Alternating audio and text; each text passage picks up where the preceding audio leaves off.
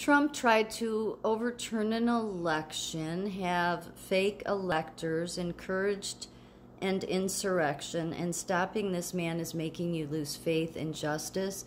Where's the evidence for anything you've said? He's not been convicted of any of those things. So where are you getting this from? Can you show me the conviction? I don't think you can. There is no criminal conviction on Donald Trump.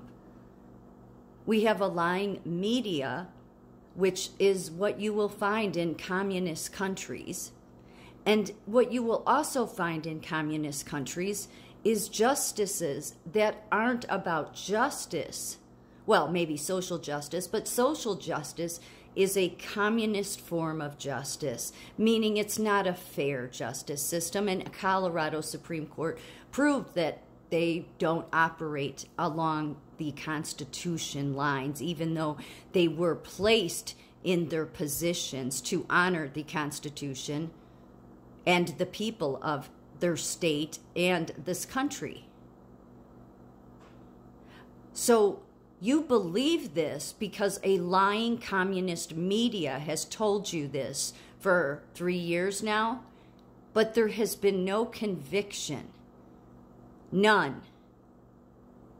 And all of it has been shown to be lies because you're living in a communist country with a lying media that has to propagandize to the people and convince them of all this hogwash so that they will believe that Donald Trump is a criminal. He has not been convicted of any crime. None of this. You've heard all of this from legacy media, and it's all lies.